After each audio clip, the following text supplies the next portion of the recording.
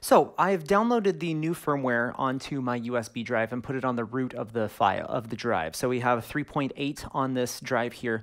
And so what we're going to do is we're going to take the drive, we're going to put it into our US recorder USB slot right up here.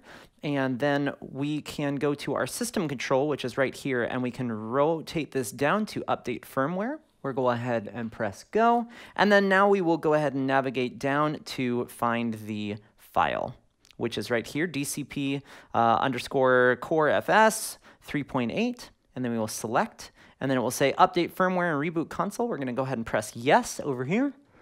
And now we're just going to wait for it to update.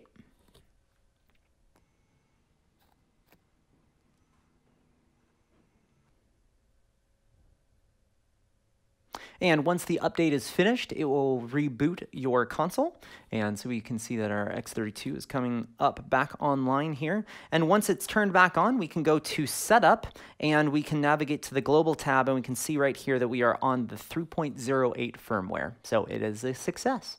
So now what we'll do is we'll go ahead and update the firmware on the X Live card. We have the new version, which is going to be A11, and we can see that we have the X Live card right here. It's XU record, and then it says A10 currently, so we're going to go ahead and update this to the A11. So let's go ahead and do that.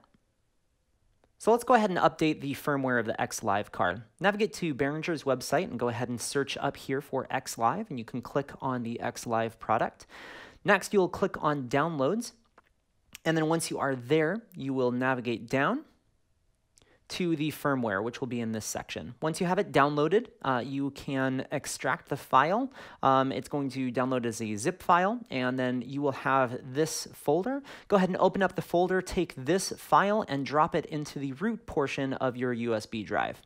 Now, a big important thing here is that we need to make sure that we don't have a firmware update also on this same root folder of the drive, because we're going to manually put the X32 into an update mode, which would then first load a firmware file instead of the X Live update. So we want to go ahead and delete this or move it to a different folder. So I'm going to go ahead and delete that right now. Once we have that, we have our X Live update of A11. We'll go ahead and eject the disk and then go over to the X32, and we will do the rest of it there. So now that we are at the console, we will take our USB drive and plug it into the USB recorder slot up here. Next thing we will do is power off the console by switching it off. And then we need to hold the view button down of the USB recorder section while we turn it on. Once we do that, this will put it into a manual USB update mode, and then we will see that it is updating the X Live card right now.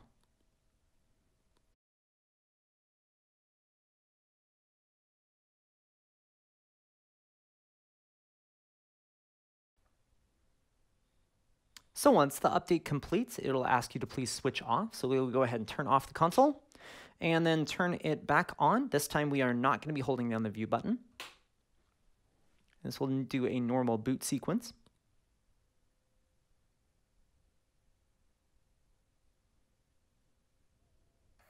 And then to verify that this installed correctly, we can go ahead and click on the Setup button. And down here is all of our firmware of the entire console. So we can see that we're firmware 3.08 currently for the X32. But down here we can see the XUREC, and we are currently on the A11, which is the most recent firmware as of this time.